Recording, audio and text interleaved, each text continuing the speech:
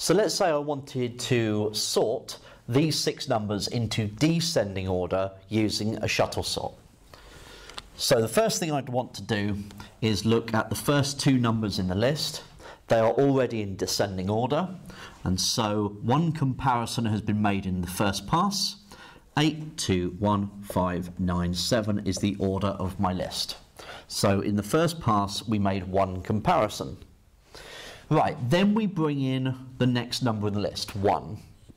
1 is going to get compared with 2, but because they're already in the correct order, because they're in descending order, that means no swap is necessary. So in the second pass we made one comparison.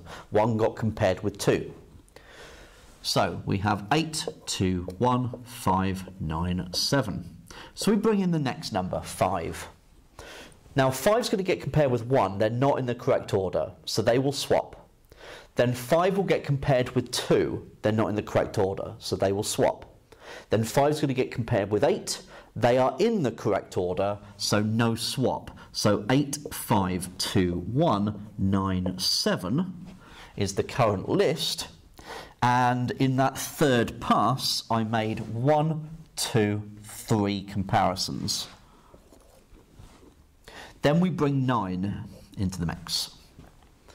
So 9 is going to get compared with 1, they will swap. Then with 2, they will swap. Then with 5, they will swap. Then with 8, they will swap. So 9, 8, 5, 2, 1. 9 gets shuttled into the correct position. And on that fourth pass, I made 1, 2, 3, 4 comparisons. Then finally we bring 7 into the mix. So 7 needs to be compared with 1, they will swap. Then with 2, they will swap. Then with 5, they will swap. Then with 8, they won't swap. Okay, so we'll have 9, 8, 7, 5, 2, 1.